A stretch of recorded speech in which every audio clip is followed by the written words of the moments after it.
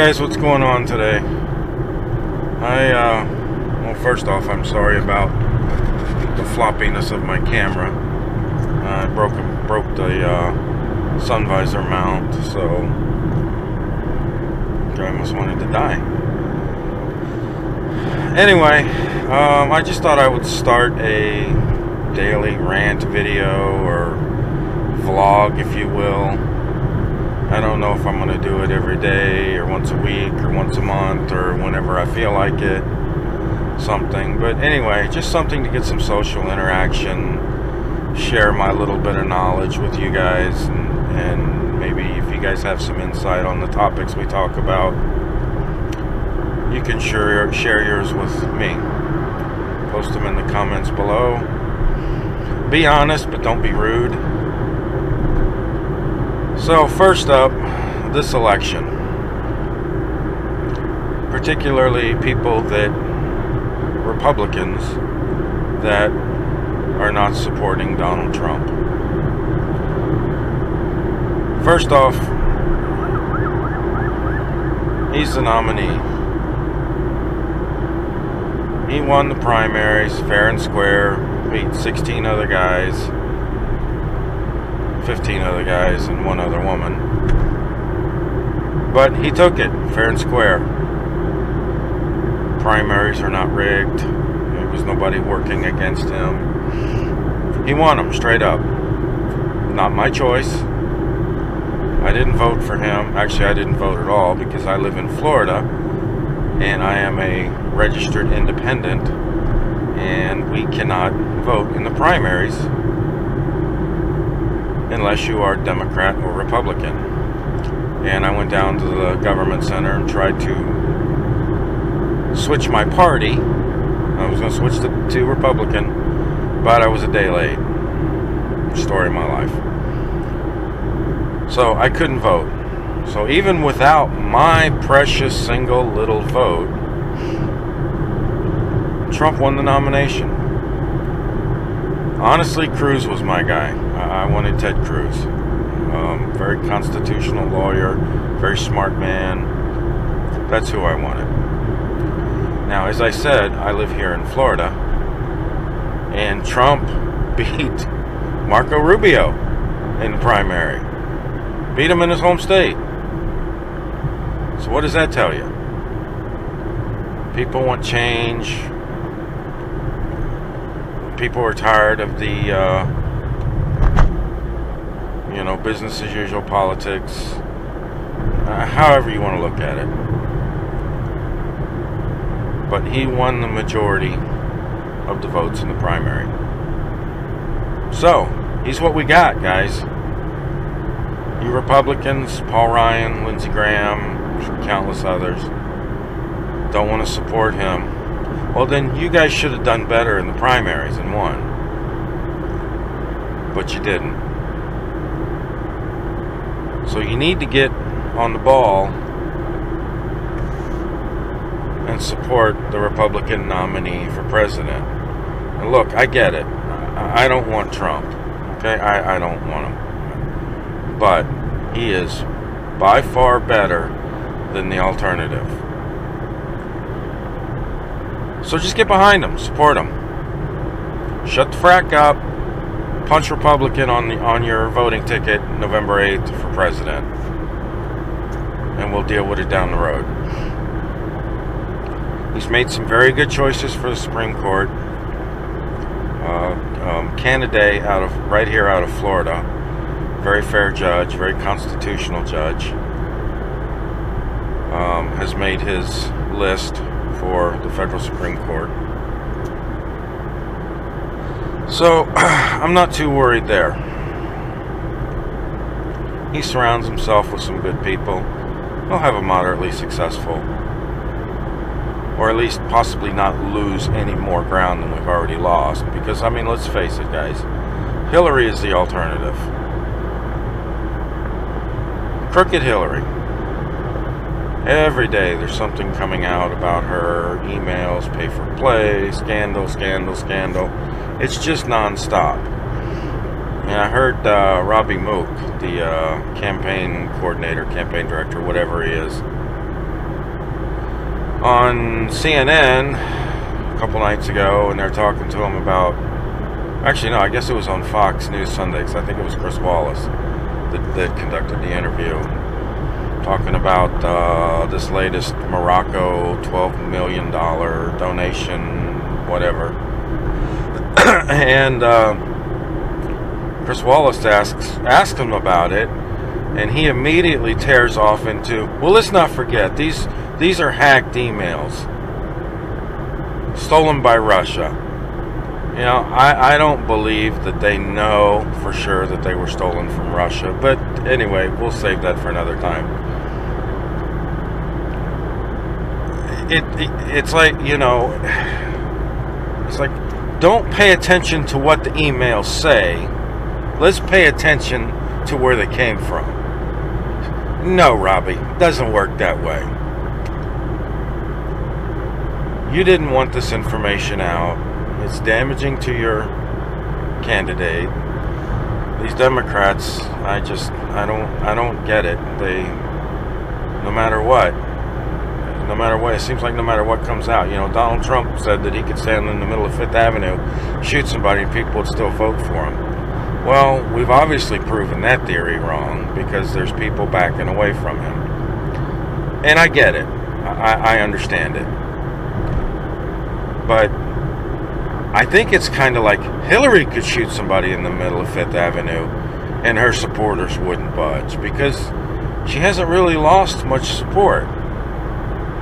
You know, the numbers bobble around back and forth, but quite honestly, these two are running almost neck and neck in the low to mid 40s. Some polls, Hillary's higher, some polls, Trump's are higher, but the average is within 2 or 3 points across the board. Really sorry about this camera, guys. I got a new mount on order.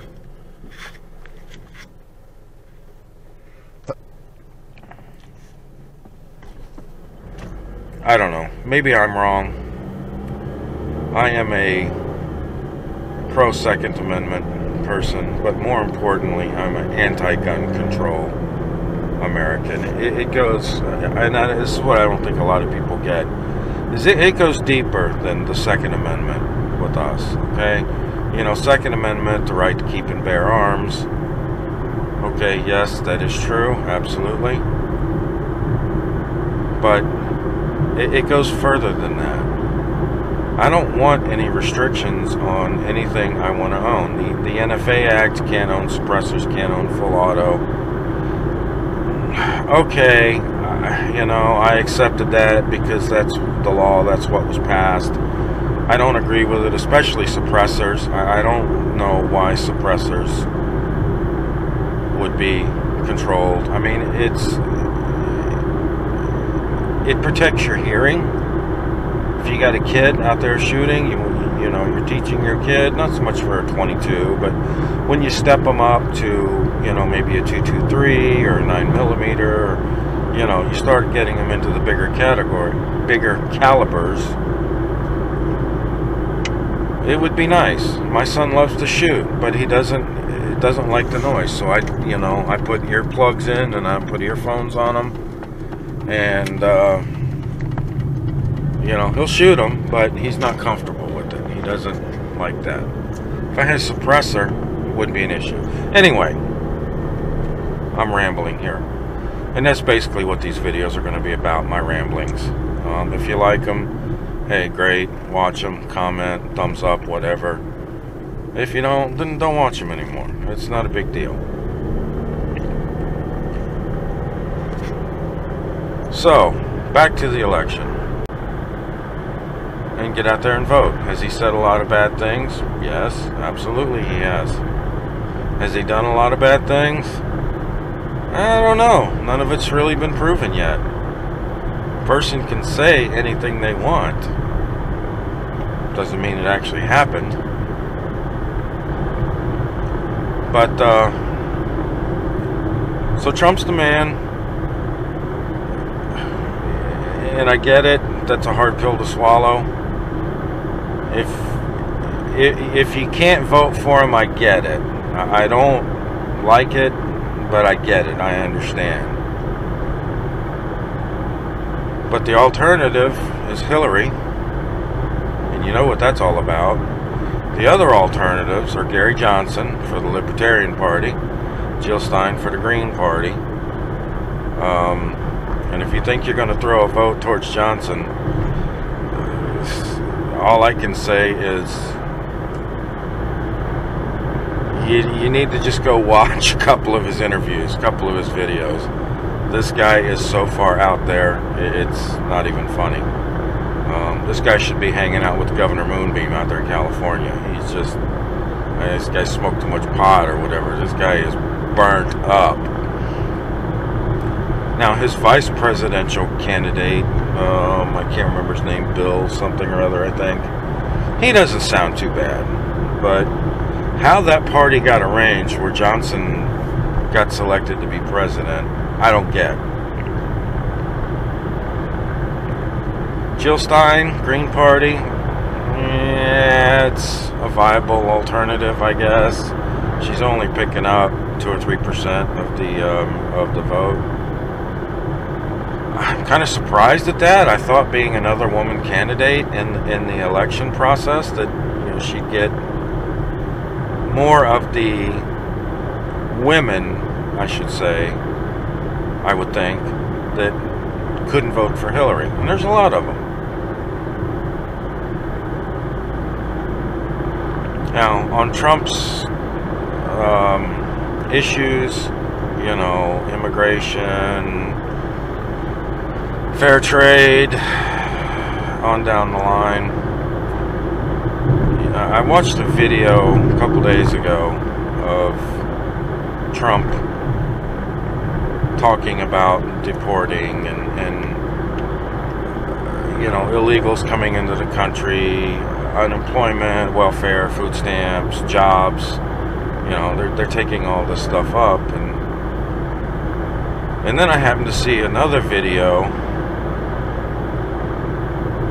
of Bill Clinton back in the mid-90s. If you compare the two speeches, Bill Clinton was saying the same stuff. They're taking our jobs, they're,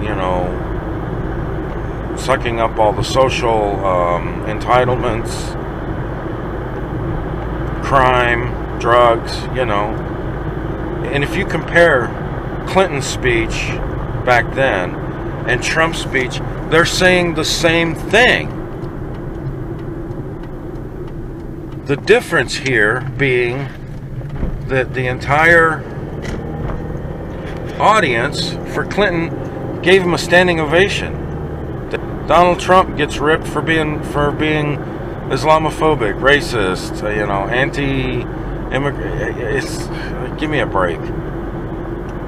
This whole media slant in this election process. Well, I hate to say it, but it's true.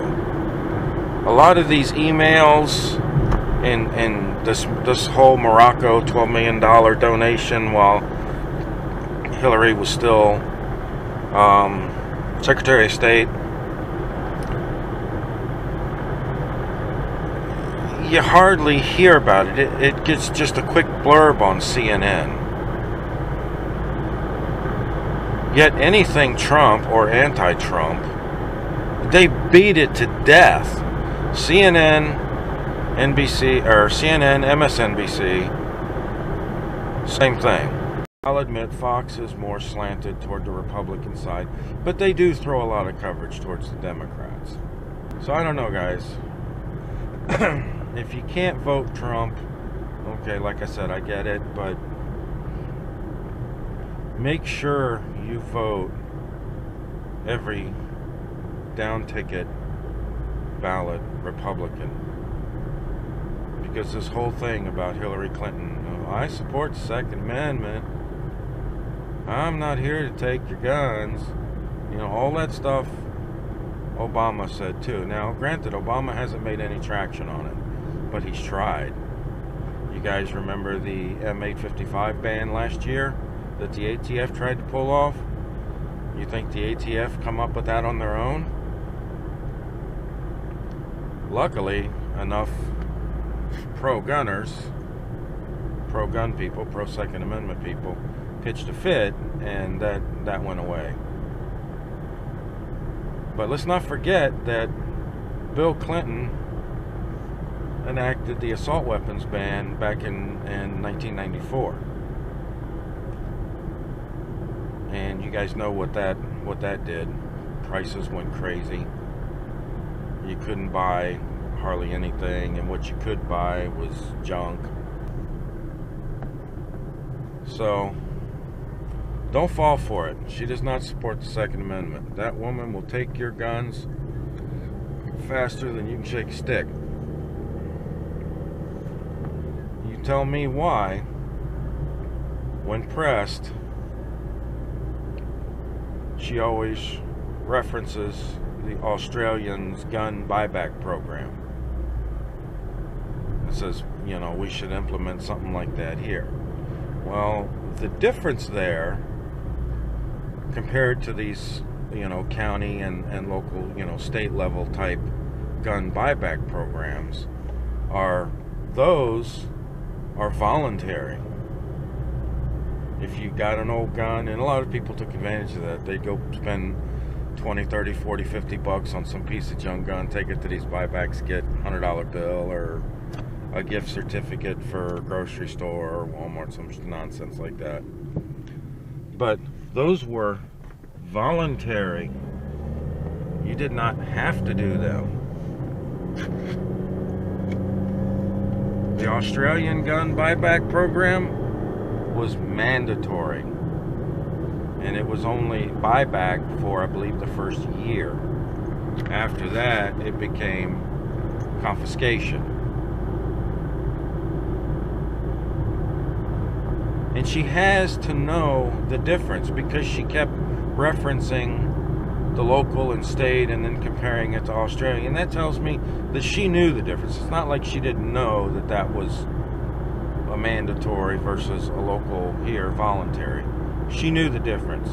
The woman is smart, okay? I'll give her that. She is smart, and she is a wordsmith. She knows how to, she's a master at vagary and word art. So don't fall for it. But you guys already know that. So anyway, guys, that's it for the moment. I might have more later.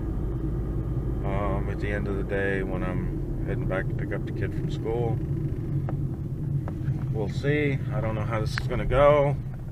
Might go great, and then again, you guys might not ever see it. Alright guys, until next time, basket of deplorables.